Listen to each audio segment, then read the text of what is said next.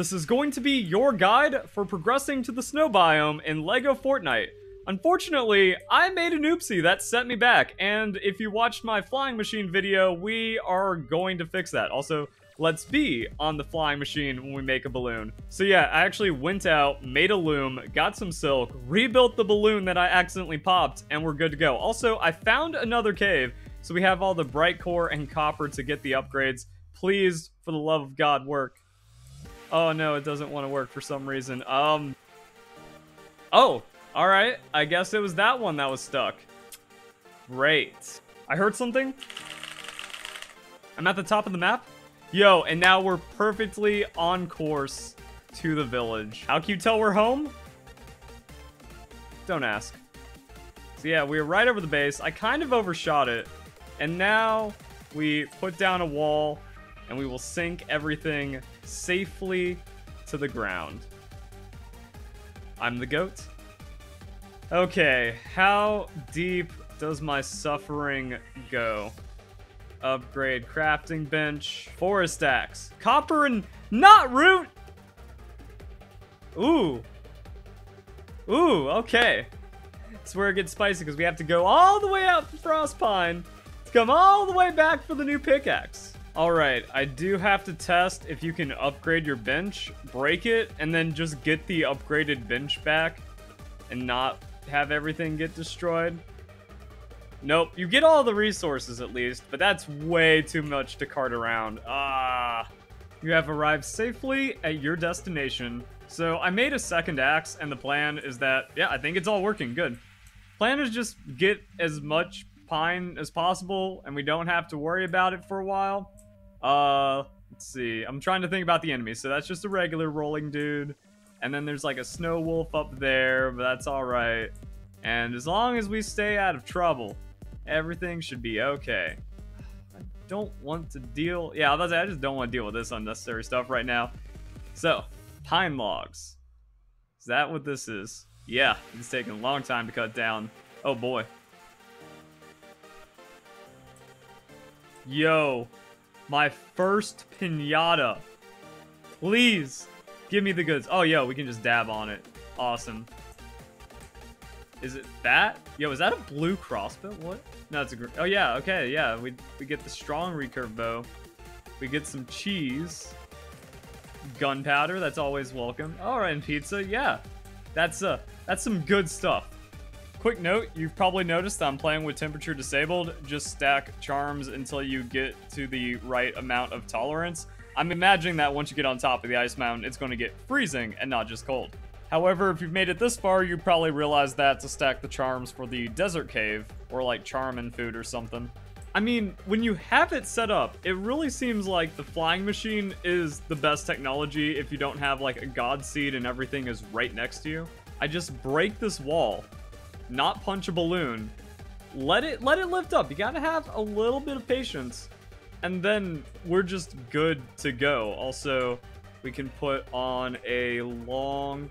you just need a little bit of extra resources. It's not free. I think that's kind of interesting. The flying machine uses a different kind of fuel. And then you can just kind of set it up like that. And then you just let it turn a little bit. And we're on our way up. Yo, even better. The mountain is so high up that we don't even have to put the wall on it. It's just landed. We're good to go. Alright, the question is, how hard do we get destroyed with 17 armor? Because I did make this charm. Also getting defense. Really nice when taking a hit. So I think you just let everything destroy each other, and then you can get some uncommon loot like that. They got some health. So this looks to be like a very similar setup compared to the magma cave, and also these guys are kind of a pushover. Now we can still probably find some like really dangerous enemies, and getting hit isn't fun regardless. Oh, there we go. That dude might get scary if we don't have a shield. So let's get our pick. Let's get our better pick. I just kind of see what he's up to. Hey, buddy. All right, actually, I can just stay hidden behind my shield and dab. Oh, he gets staggered by it. That's cool. What is this resource? I'm guessing iron, but I saw malachite as a thing. Oh, boy. Yeah, that's iron. Cool, I was about to say, I didn't bring 2 pickaxes, and this is taking a lot. I also didn't do the durability upgrade because I didn't have raw amber. But this is where you find iron. Oh man, you need to make like 2 picks and give them some durability upgrades. That's why I make guides, so you know what to be prepared for. Like, comment, subscribe. Essence of luck, that's right up my alley though. I love luck and money. Any mechanics like good luck charm? Oh, that's hype. Man, these caves are huge, but at least they're good for getting these dudes. Also, they don't completely one-shot me, which means wait, never mind. He did a lot of damage right there. Oh, shit. Okay, I explored that cave, and I ended up in a different cave, and I did not find any malachite, so my suspicion is that malachite is just found naturally in the biome, just like amber. And there we go. Easy peasy. We got some malachite. Kinda don't want to go back in the cave without upgrading things, but I feel like we're going to need a few more resources. Yo, we get a lot of malachite though, which is pretty nice. Wow, there's a ton of malachite up here. It actually is like amber, and where you can find a lot of veins, and then it just gives more. Okay, that's a bummer because I've been running around and I don't think my flying machine survived. It might make sense. I could see it getting force despawned because it was just like hanging out above where it should have been hovering. Maybe it fell through the map and like despawn, respawn when I went in the cave. I don't know. Dang, I messed up. I should have come back with 5 frost shells so I could get the cool-headed charm, if only for the 10 defense. Also, we have a good luck charm, which, yeah, 5 of each of the rough. That's not bad at all, and that's like the most free one. Hardy totem, we need 3 brute scales. Gets easier when we actually have something like the good luck charm, so also very doable. Wow. And the luck essence, also really easy. So, essence of durability on the pickaxe. I also want to put an essence of luck on the pickaxe, but I didn't grab the rubies because I'm stupid.